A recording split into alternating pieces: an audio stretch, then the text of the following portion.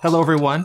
Welcome to the Cybersecurity Matters podcast. My name is Christian Redshaw, and with me, as always, is my co-host, Mr. Dominic Vogel.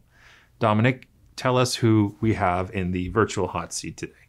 Well, today we have our first ever guest from Australia, but even though she's based in Toronto right now, Christine Smoley. She is a senior security engineer, I should say, at Paytm, very large organization which is based in India. Really interesting person, very interesting backstory in terms of how she got into cybersecurity. So let's bring her on. It'll be a fantastic convo. All right, so we'll bring Christine in, and we'll be right back. Christine, thank you so much for taking time out of your busy day to chat with Christian and I. We're really looking forward to what I'm sure will be an absolutely epic convo. But thank you for joining us today. Great. Well, thank you so much for having me. Well, we have diversity in this show, and we have a new accent. I don't think we've had an Australian accent on the show. I don't think we've had an Australian guest, so yeah. for that alone, I'm stoked. So the first question is, we want to get to know you a little bit, just for the audience that doesn't know who you are. Can you just tell us, the background that you come from? Because cybersecurity is a bit of a more recent field for you. I think you come from an academic background, if I'm right. Yeah, I do. Indeed. So, well, with where I'm at currently, I'm currently a security engineer at Paytm. So, those who don't know us, it's the largest e-commerce ecosystem in India with over 350 million users. And so I joined the team here 18 months ago. I joined the field just a little bit before that. So as you mentioned, it is recent, at least professionally. So before I moved over, I was in academia. My background is actually philosophy and literature.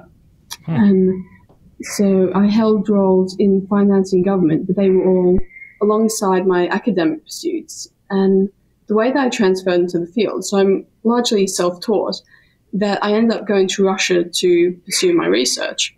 And so when I was there, I was exposed to a whole different side of technology that just by being aware of my surroundings that you get there. And I remember at one point, so arriving in Russia, my Russian wasn't great. And I'm inclined... My Russian's not very good either. Let me off the hook, thank you. So need to find the books for my research. It's also not so easy then to source English language books. And so I'd find myself on e-libraries looking for what I needed. And one day coming across this pop-up from the FSB, supposedly, that was telling me that it had detected some sort of activity on my computer that I was now, trying to work, this was all in Russian as well, trying to work out that I'd apparently violated something or other.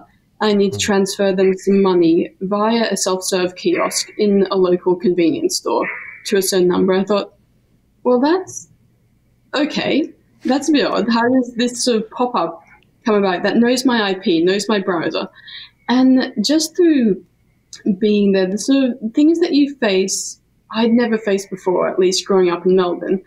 And I was also in a community of very cyber-savvy peers. So there were, like, my own background. So I used to work as a teenager with my dad, who was an IT support technician. So I knew a thing or two.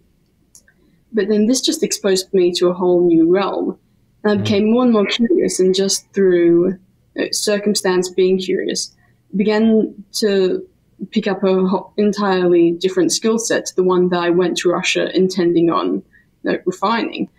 And so then coming to Toronto, I came here originally for a PhD in the literature and philosophy, but then realized quite soon that I'd answered a lot of the questions that I'd started with in that field.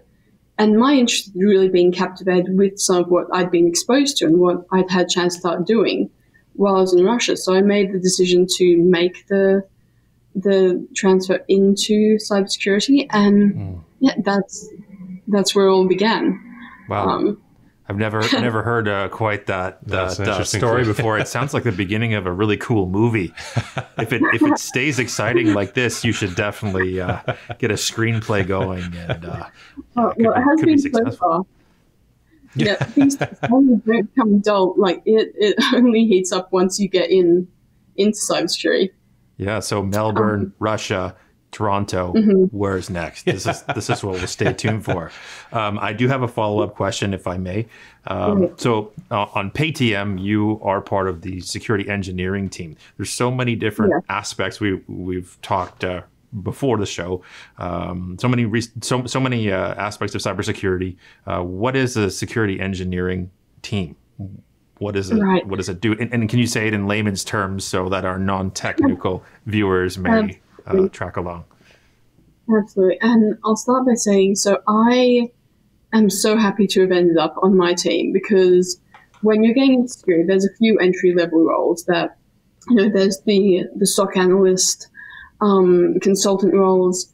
So Security Operations Center is the SOC. Oh, yes. Yeah. Sorry, yes. So the Security Operations Center, the SOC Center, often, the role's known for reviewing the logs of activity of what's happening on various systems, looking to detect anything abnormal. My role, on the other hand, so in an engineering team, we will then sort of build up the technologies to improve the security posture. So I'll try and break this down. So, you look at your system and there's a few things you need to do. So you need to identify the assets, you need to harden your systems, but then if you have teams which are coding your software, that code is something that you need to take security into account when you're doing the coding, because if you don't take security into account, then you're going to have a product which is then vulnerable, and that's where that product can be hacked. So you want to shift left. You say then that's part of the terminology, that shifting left into the development before that bug ever had a chance to get to production. And so to do that, you then need code review. And so there's a few different types of code review you can do. You can do static code analysis on the code itself when it's not being run, it's not part of the it's not part of the dynamic software itself yet. Right. Or you can then run dynamic code analysis. So you have components like that. You then have all of your assets are connected to the network. They'll have places they can be accessed. You then want to be evaluating your security posture from an external point of view. So what is exposed? What's publicly available? Do you have internet-facing IT assets? Exactly. And so, for example, if you have an administration panel that gives you insight into your entire infrastructure, and so anyone who logs in can have permission to delete servers, like if that's publicly facing, then you potentially have an issue that, well, someone would need to brute force that. But if that doesn't need to be publicly facing, if there's no use case for something to be exposed, don't expose that. So that's part of it. So the code analysis, the external security posture analysis, or you then have, and that's connected as well to the term penetration testing, which some of you might have heard about. Penetration testing is then going a step further, not only identifying these vulnerabilities, but trying to exploit them. So basically hacking into the system on purpose, and it's the good guys or the good people doing that. Yes, exactly. To identify, to get there before a bad guy does. Yes. Yeah. That's very good. And then what further? We have endpoint detection and response, which is having what's called agents, or a way to monitor each of your assets, each of your laptops or servers, to detect abnormal activity. And so on my security team, we sort of do everything which is a mile wide and an inch deep. So I get a little bit of exposure to each of this, as often the larger your organization grows, the more often these parts will be specialized. So you then have a team entirely devoted to the penetration testing. You'd have a team devoted to the endpoint detection response.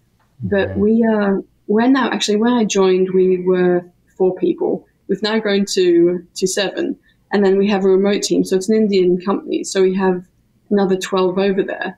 But when you have a relatively small team trying to do security for an organization of 15,000 staff, it gives you a lot of exposure to several of these verticals. So I hope that then answers your question of what actually looks like to be on a security team doing operations. Absolutely. No, that's incredible insight, and I think you did a masterful job there of breaking that down. And somewhat steering the conversation in a different spot. Something that you and I were talking about when we first chatted a few weeks ago was that whole concept around buzzwords in the industry. And I've been in cybersecurity 15 years, and I still get confused on all the sorts of different buzzwords that are especially now. It's really hard to figure out sort of hype versus reality, fact from fiction, and what a certain buzzword means, or if there's any value behind that word.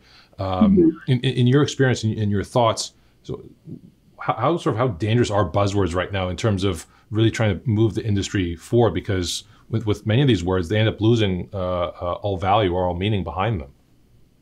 Yeah, absolutely. And actually, that's a lot of the questions I asked when I came into the industry were around how we're using these terms, because there's words that, cyber or cybersecurity.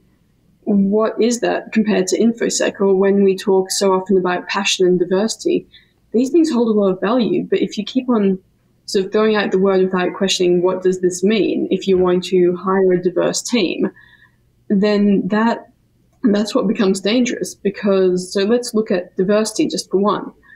I would never want to be a diversity hire. I wouldn't want to be the token female on an engineering team. But yet diversity is important. And why? So to have a chance to sort of dive in perhaps to that one, if we consider diversity a potential if it becomes a buzzword, it becomes dangerous.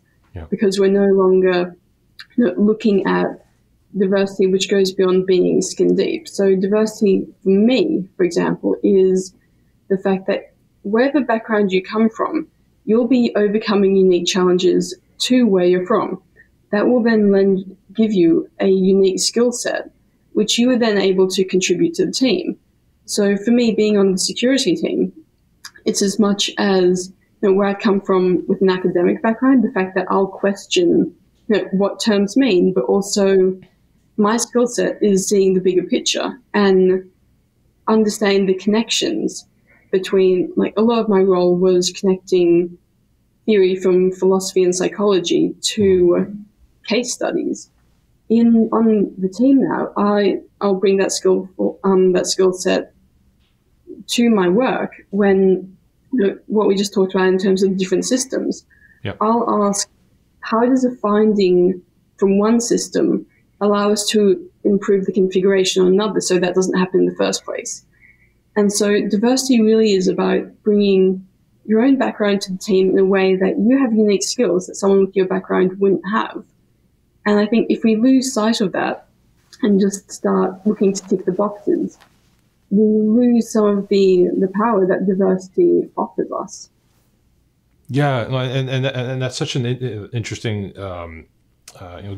description there. And one of the things which I know from my personal experience is, especially in my various corporate roles before I left corporate, was that so many of the security teams I was part of, that their composition, that they all came from the same career path. They were all IT people. They all came from, you almost had groupthink, in which, and I always say, for any ecosystem to not just survive but thrive, you need to have diversity of thought, experience, diversity all across the table there. And and it's funny because, and we were just having a conversation about this as well, in which when I entered industry, issues like patch management, that was an issue 15 years ago.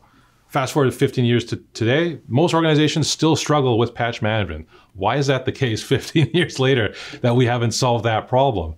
And I think, again, because there still hasn't been enough of a push from that broader diversity. Hopefully 15 years from now, we'll have solved that damn problem. But, it's like you're saying there, making sure that it's not, especially concepts like diversity, aren't devalued through them becoming a buzzword. And somewhat segueing into another question, and another topic that you and I have been I might jump in there if I can. One of the things I love about the team is just that everyone is so different to me.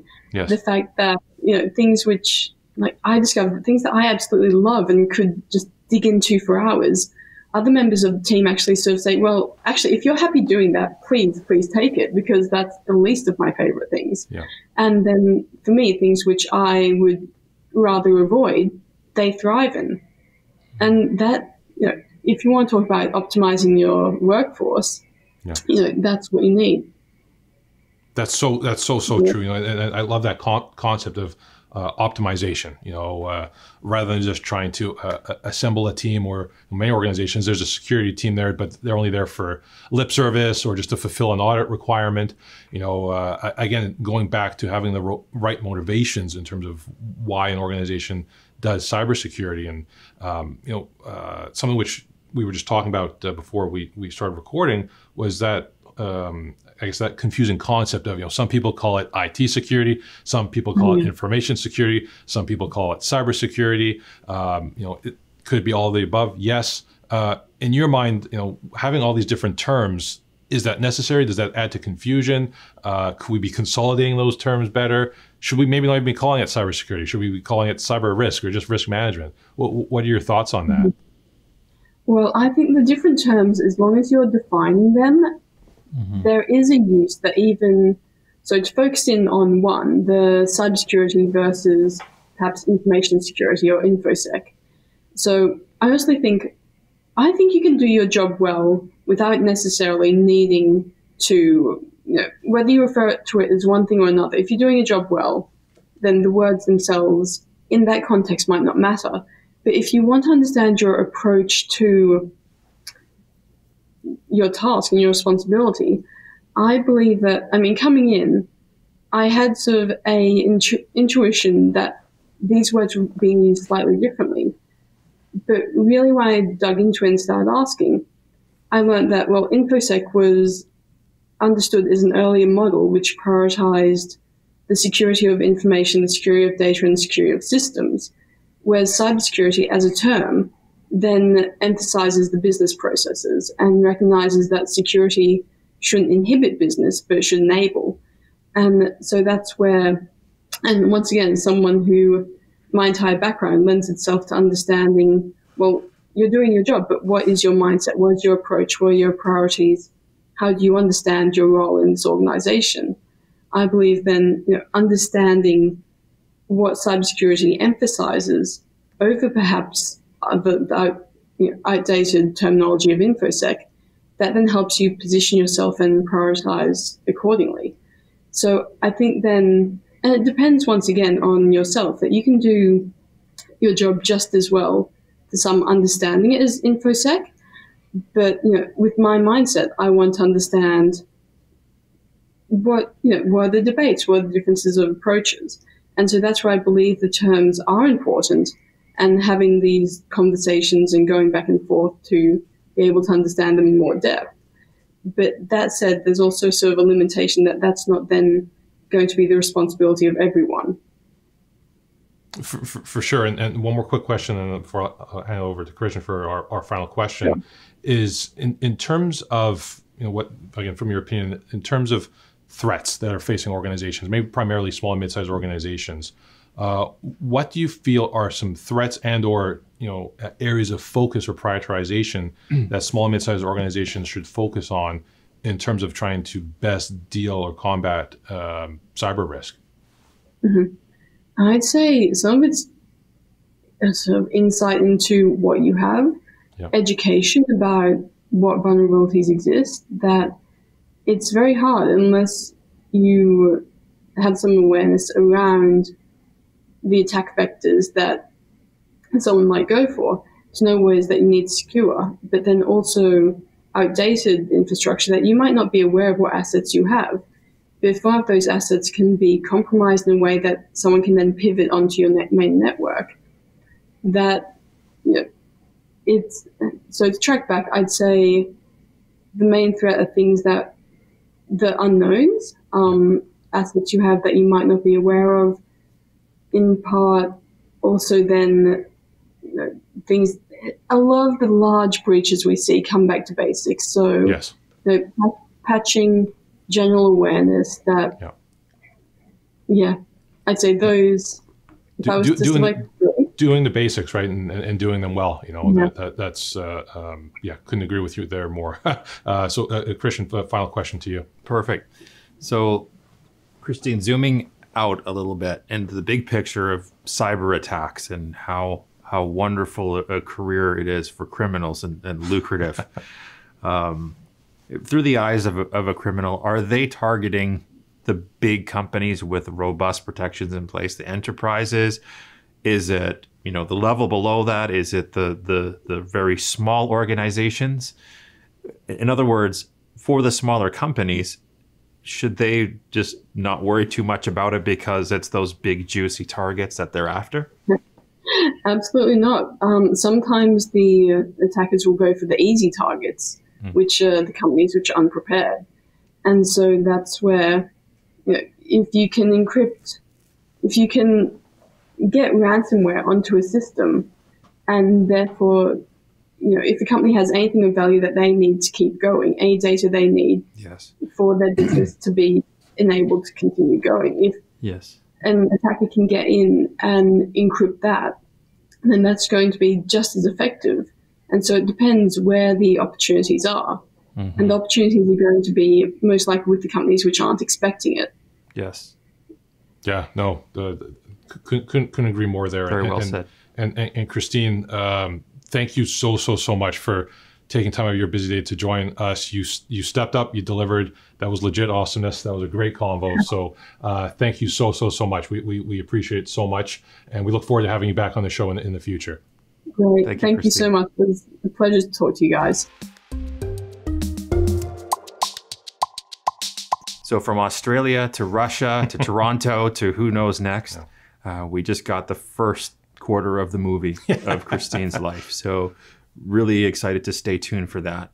I think the big takeaway for me is the power of diversity and the meaning of words and what diversity really means on a security team for a company. Absolutely. I think that she brought some really interesting concepts as well around buzzwords and how, especially in cybersecurity, that's an industry rife with buzzwords. And with buzzwords, those words lose meaning over time.